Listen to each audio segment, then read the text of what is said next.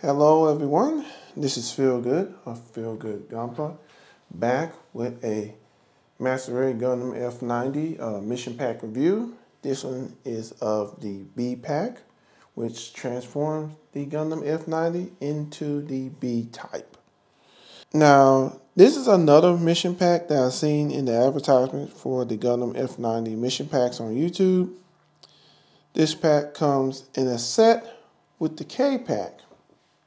Again, thanks to Affirm for making this mission pack possible.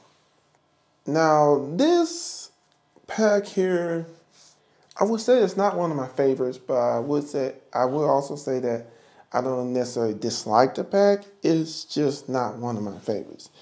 I will admit it looks cool. You know, it's a cool looking mission pack with the missiles, the cannons on the shoulders. You know, the grenade launchers on the arms. I don't know, but for some reason other than that, it's like, when it comes to what I think about the pack. So let's get right into the positives. Color and part separation, like the others, is amazing. The detail is also good on this kit. Panline opportunity is pretty good on it also. Posability is good. Better than I thought, actually. But at the same time, due to the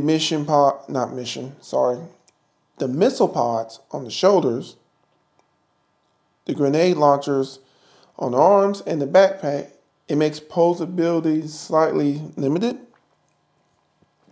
Of course, you can get your neutral pose, the grenade launcher pose, the beam rifle pose, the beam cannon pose, and, you know, the money shot pose, which is basically the missile pods all opened up, as you see here.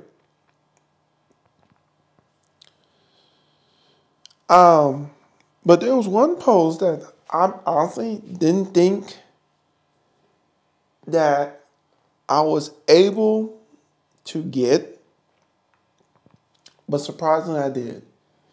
And that is the beam rifle pose. I got it in a beam rifle pose. However, it's a little tricky and it's a little bit of a catch because the way the grenade launchers sit on the arm, it does make the beam rifle point down a little bit. So you kind of have to play with the arm and stuff. My biggest fear with this pose is the fact that it may put unnecessary pressure on the trigger hand and may end up bending something to the point that it'll break, and then you have a hand, because you only get one pair of these. So one pair of the trigger hands, one for each arm. So even though it can be done, the beam rifle pose, I would be careful, especially when it comes to the manipulator, the hands, the trigger hands. You don't want to end up messing up one and lose one. I have already lost one of the grabbing hands that go onto the right side of the mobile suit. So when it comes to the F-type, I guess I'm going to have to figure something out. So, also, like the other mission packs, it comes with water decal stickers. That's the one thing I do like about these mission packs. They give you the best stickers. It's not just the kit. So, the mission packs so far, I'm thinking all of them have them. Correct me in the comment section below if I'm wrong. Has water decal stickers. So, you ain't got to buy those separately. They come with them, which is very nice. Also, like I said at the beginning, this comes in a set with the K-Pack. So if you want just if you want just this particular mission pack, unfortunately, you have to buy it in a set with the other one to get it. Me personally, I like the K-Pack more, but I figure I might as well build it, get my money worth, plus show you guys. So now, the gimmicks. I guess the gimmick of this one, if you call it a gimmick, is the missile pods being able to open up. And of course, you see the reflective stickers that are in each one of the pods. I'll try to slightly point them out. They're right here. Also, they're right here on the missile pods. If I can show you a picture of it in its neutral pose, and you see the reflective stickers on the missile pods. There's 3 of them on each missile pod. Those are nice, but I really like the ones that are in the missile pod themselves. I think they make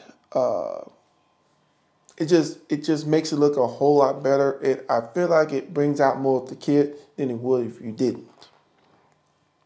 So I guess you can say there's, now that I think about it, possibly 2 gimmicks. The missile pods open up and the reflective stickers in the missile pods. So that's good. Negatives of this kit. Negatives of this kit. Honestly, I really can't think of any negatives. I guess if I can try to think of some that I had a hard time with, is when it came to posability. But I'm thinking that that's a given just by looking at this kit, and you see everything that's on the shoulders and the arms. I think, the cannons on the backpack, I think it's a given that you're going to have a little bit of a challenge trying to pose just because everything's up there. But honestly, I don't think there's anything negative about it. Just something you just have to deal with when it comes to certain kits. To conclude, would I recommend this mission pack, the B-Pack? Yes, I would. It's a good mission pack to build if you like this type of kit. Like I said before, color and part separation is good. Detailing is good. Panel opportunity is good. And the posability with this mission pack was better than I thought. Especially with the beam rifle pose. So I was thinking that it was going to have far less posability than it showed, which is a good thing, which is very good. So with that, that's the end review. I hope everybody enjoyed, and get yours today. I hope everyone enjoyed the video. I appreciate everyone taking the time out today to watch my videos. I really appreciate it, and it means a lot. And I wish everyone a good day. Later.